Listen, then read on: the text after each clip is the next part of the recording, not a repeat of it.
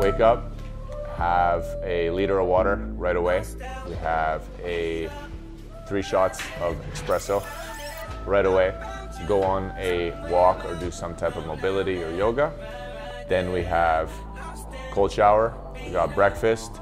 After breakfast, we have a workout. After the workout, whether it either be school, film watching, internship, that will take up the rest of the day. Then we have another workout at night, whether that be strength and conditioning or boxing.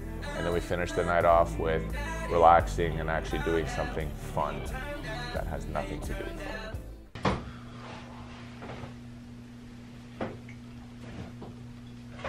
We're in the sauna. Just kind of like a detox. I usually do 2 or 3 of these a week. Really depends on how I'm feeling. But 2 or 3 like mandatory, especially in the mornings, to just kind of start my day, kind of get all the toxins out. Yesterday was like first day back from the hand being fractured for about 5 to 6 weeks. I did some like light pad work, felt good, hand was feeling really good. We didn't really hit anything. Not even pad work, we hit the noodles. So there's no like impact on my wrist because right now it's still hurting.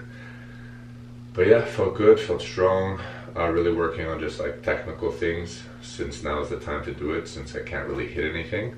But session back was good, and then everything else that we have going on, the sauna, the ice bath, the recovery, the strength and conditioning is all like set up just max recovery, max efficiency.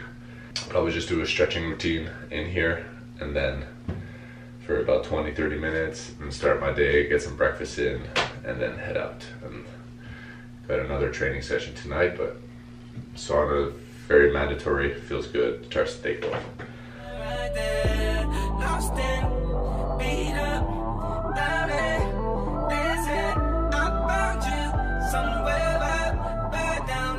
I feel great, actually. Feel really good to come back. My shoulders were not sore, which was like something I've never felt before, where I was actually able to hit the pads and feel like I could go forever. And then it was nice to see where my lifts are, how I am, like where my cardio is. And to be surprised, it's not as bad as I thought it's actually pretty good. So I'm excited to see like where that's gonna go in the next 8 weeks.